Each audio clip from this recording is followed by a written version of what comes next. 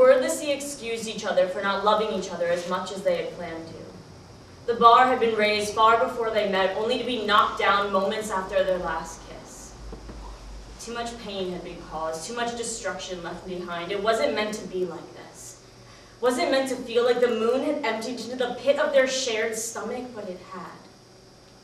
And instead of waiting for it to be full again, they knew it was better left alone.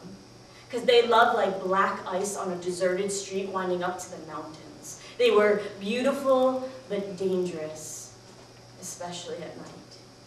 Spinning endlessly nowhere and desperately wanting it to never end, but crashes never end pretty. Their scars had yet to heal, yet to soften back to the smooth skin with time. They had no time to waste, as they became suffocated with the bits of tar from the asphalt tearing beneath them. No more luxury of throwing words around like poison arrows. No longer worth wishing words could save them. They had silence now. They had roads ahead parting ways, because no one should endure the feeling of sinking in the dreams that pulled out when they collided. One last moment to say what was never said. One more chance to erase past regressions, but they wore each other like Band-Aids, holding on by the last thread of cotton that got stuck in the scab as the blood dried. It would hurt more this time. That was inevitable. But the thought of the rush from the rip could keep them running for miles.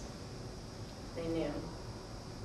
See, they wore scars like mile markers, and this love would be remembered for a lifetime, lasting only under the cool cocoa butter to soothe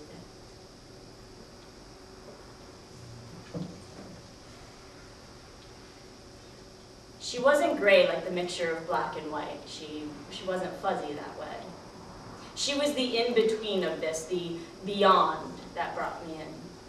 Her words caught me like a fishing line thrown from a novice fisherman. She had conviction without confidence, an eye for the unseen, and by that I mean she saw me, read my story with one breath, shared hers with one cough, like a storm was coming and she could feel it in her lungs.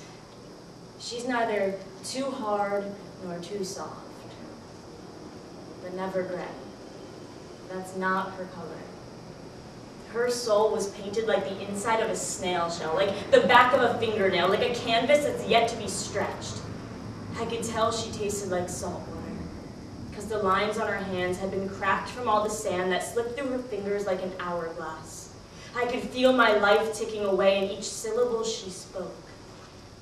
That's how aware she made me. But never once did I think I should go soon. Because that day, the only time I could keep was her time she had just given me. It's days like that I wonder what color my shell would be if I left it behind.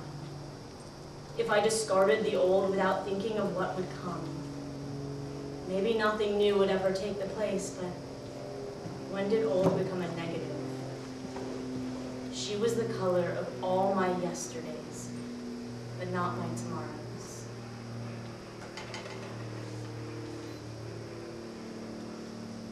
You look at me with eyes filled with the drip that's left behind when an icicle melts in the springtime. You have a face that screams, "Read me a story. Tell me anything as long as it ends with hello. Baby, tell me a story. Say anything, everything, but never the truth." That's how you get me. You get me like aspartame. You fill yourself with my stevia sweetness to hide the aftertaste. You have those eyes laying sideways on worn-through pillowcases. I can see the feathers that wake you when you're sleeping. But it's those eyes, those globes of Tomorrowland that ask for a story. So I tell one. How do I end it with hello tonight? How do I end it with an entrance when I could read the sign above the doorway? It flashes its bloody letters like a stop sign. How do I stop this? Time is ticking past me, talking at me. I can feel the cuckoo on my shoulder. It wants a part in the story. It wants to squawk away my possibility that tomorrow will never rise with the sun, but I've learned on these beautiful Sundays that the one thing I can count on is the sun. And I can feel her coming. I can feel her bubbling inside me as I speak of towers and dragons and you. You with those eyes softly shutting to my music. Darling, I'll always say hello. Till the last Sunday I can breathe in, and sooner or later I'll put down the diet and get real. Because I can see in your lashes that you treasure the metallic taste of my poison.